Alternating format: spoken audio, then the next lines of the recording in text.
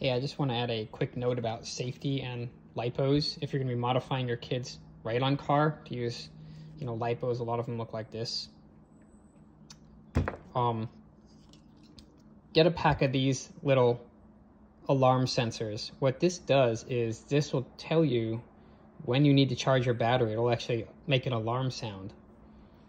So if your battery charge goes too low and you don't charge it, like your kid's riding around, if it gets under a certain charge, it just will die.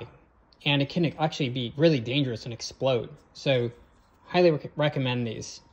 All you do is you plug it in these sensor port. You'll see this one's gonna alarm because this battery is dead.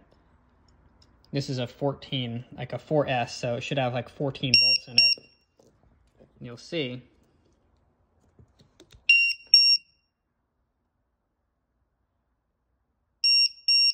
it's alarming because it's only got 11 volts. Toast. Super important. I know it's annoying, but that's what you need. That's gonna get your kid to get off his car and go charge it when he's having a lot of fun. You need to do that. So, very important.